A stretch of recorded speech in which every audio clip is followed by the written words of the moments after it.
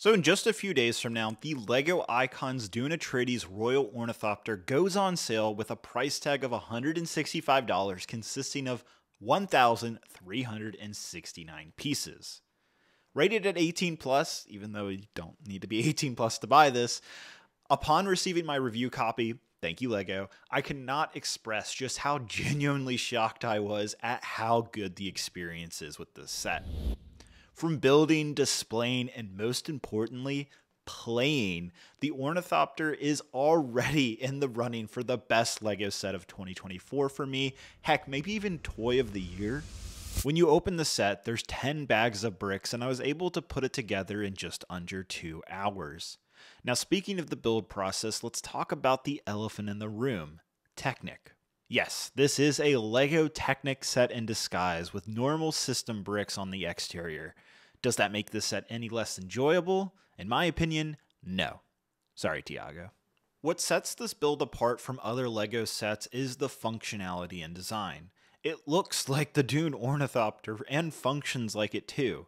Given what it's based on and its source material, any LEGO designer would tell you that something like this would come at a compromise. Well, surprisingly, in my opinion, that just isn't the case.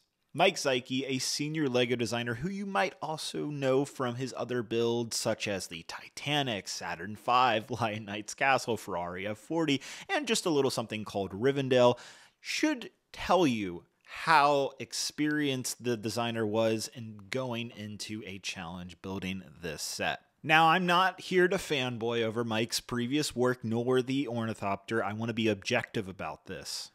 I actually had a chance to sit down with Mike personally last year when I was visiting Denmark at LEGO HQ, and here's some of the highlights that we talked about. This is such a good idea, using that piece to hold the minifigure up. I've never thought of that. I actually just did that. It's brilliant. How do we hold it up? And I just did that, and then I don't actually think I ever checked with anyone to make sure it was okay. I was just like, yeah, seems great. I have a really weird relationship with minifigures. I don't care so much for them, but I love minifigure scaled things. Like, I love the interactivity between a model and a minifigure. I kind of imagine it like it's like making a Lego product is like baking. Like you need to have the right, like baking a cake, right? Like and I see the minifigures are like the frosting, and then like the build is the cake itself. And you got to get that right balance to make a perfect cake. Like you could just eat all frosting, and that's actually really good. And, like you can make a really nice bread. It doesn't need frosting, but if you get the right mix, it's just like perfection. So is there any stickers on this? There's no stickers, and there's only those. There's those 2 prints on the side, and then I think in the cockpit there's one printed element that's just an existing control panel. Yeah. Just lift this and bring it forward, and the wings come out. Oh my god! And then this so we were originally gonna. It just seems like magic. Have we were originally looking at having a spring to bring the reset the function, because you don't want to have to actually the very first version you had to turn a crank to make it work, and it was you couldn't do it. I mean, we could make it work like movie magic, but it wasn't at all fun to play with. So even just figuring out how we would activate this took quite a lot of loops. And what's cool with this, the way this works, we have a lever that's going between the front and back sets of wings, and then it's just not centered, so the front wings are heavier. Like they exert more force on the lever than the back wings. So they actually are, the front wings are flat, have a bigger motion. It's very hard to see, but if you really pay attention, you can see that.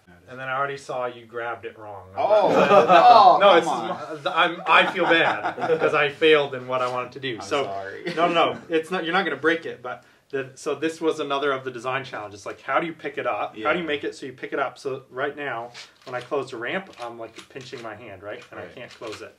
So that was the idea of this, is they'll put their finger there and hold it like this.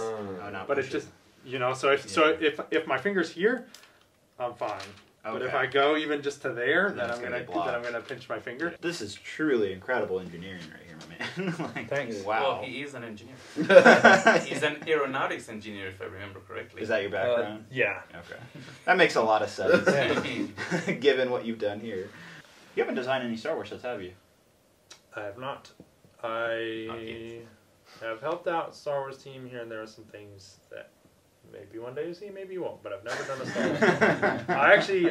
As a fan, I love Star You Wars. love I Star love Wars. Lego Star Wars, but just timings wise and kind of like my priorities, it's never worked out for me to do any Star Wars models. But you never know. Do you ever watch Lego reviews, or you like hate Yeah, I do. I Alright. watch a lot of Lego reviews. Watch my I've review seen on some, this.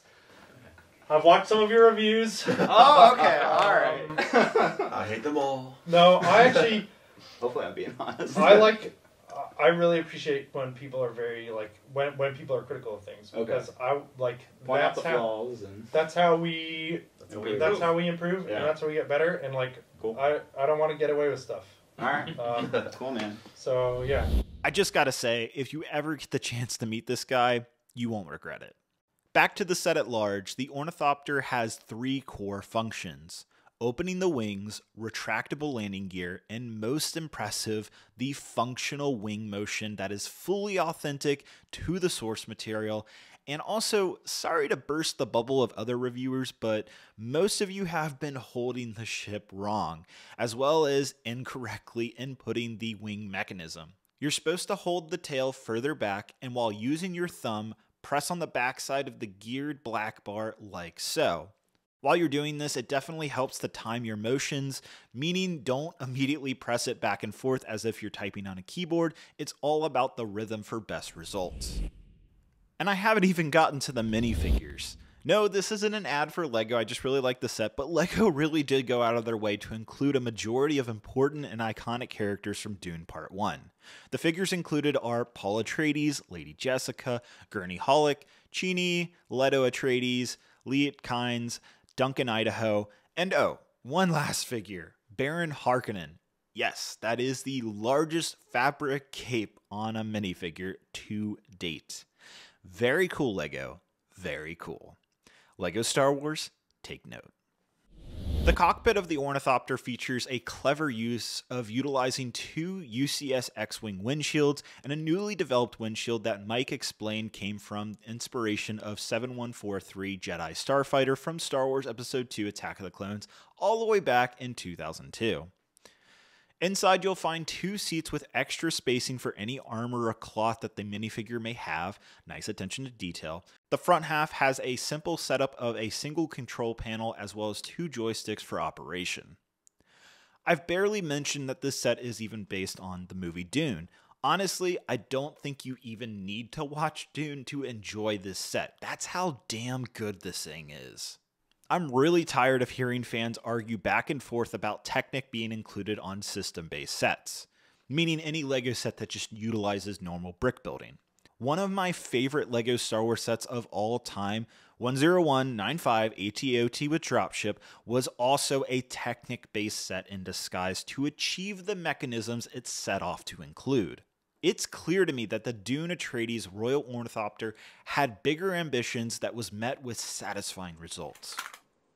As a builder and super fan myself, I will gladly take this trade-off any day of the week to get what is yet another timeless, engaging, beautiful, and fun LEGO set for anyone.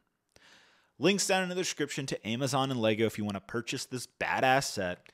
Good job, LEGO. You did well.